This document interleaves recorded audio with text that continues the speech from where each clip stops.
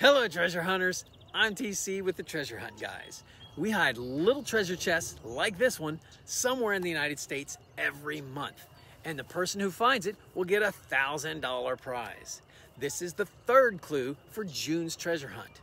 So you know which park the treasure is hidden in from clue number 1. And you've seen the hiding spot in clue number 2. If you're looking at the hiding spot and turn around, you'll see this huge tree. The fourth clue will be out in a day or two, and the fifth one by Friday night, so everyone has all the clues to be able to search this coming weekend. So stay tuned. Also, when someone finds the treasure chest, I'll post a short video to let everyone know. So if you want to get notified when we post our videos, subscribe and hit that notification bell. I hope everyone has a great day and good luck.